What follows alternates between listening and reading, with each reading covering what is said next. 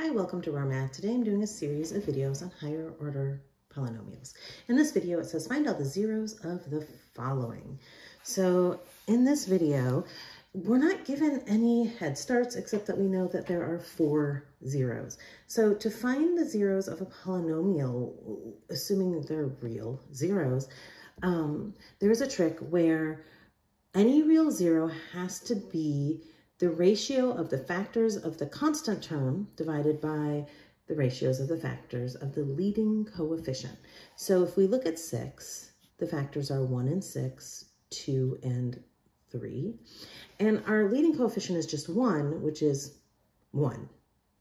So our factors are plus and minus 1, plus and minus 2, plus and minus 3, or a positive or negative 6.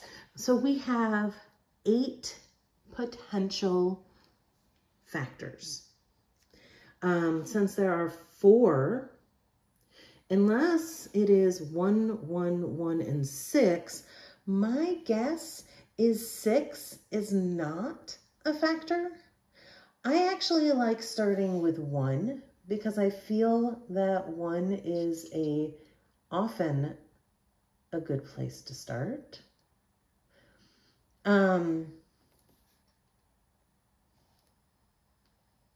So if I start with 1, and I'm going to use synthetic division to help me out, I'm going to look at the coefficients of my variables to help me here. So we have 1x to the 4th minus 5x cubed, 5x squared, 5x, and a negative 6. Bring the 1 down, multiply, add down, multiply, add down, multiply, add down, multiply, and we have our first 0. I'm going to try it again. Sometimes we have a 0 of multiplicity more than 1, so maybe 1 is a factor twice. So I'm going to test it again. 1, negative 4, 1, 6. 1, 1, negative 3, negative 3, negative 2. This isn't looking good. 4. All right, so 1 is a 0 once, but not twice. What about negative 1? And notice I used my new polynomial. I didn't start with the big one. This polynomial right here is the equivalent of x cubed minus 4x squared plus x plus 6. That doesn't look like it could be factored by grouping, so I'm going to continue with this. So let's see, 1, negative 4, 1, 6, 1, negative 1, add down. These multiply to be a positive 5. These add down to be 6, negative 6. Ha! That's 2. So far we have figured out that 1 and negative 1 are zeros.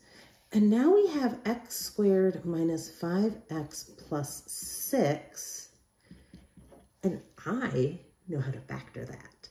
As soon as I get it down to a quadratic, x squared, I am not going to use synthetic division anymore. I'm absolutely going to factor either by regular factoring rules or the quadratic formula.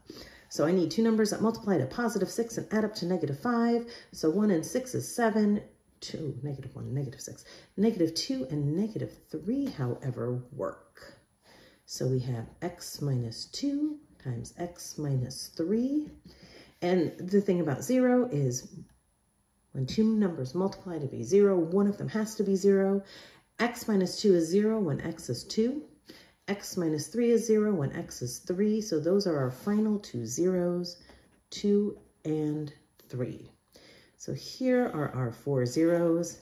We are not asked to do this, but for a little bit of extra credit, if we were asked to come up with the original factored function, g of x in factored form is x minus 1. We're just saying, moving these over, x plus 1, and then bringing these two, x minus 2, and x minus 3. So this is our extra credit of the video where we take our zeros and write it as a function. All right, I hope you've enjoyed this video. Please subscribe to my YouTube channel, and I'll see you on the next video. Thanks.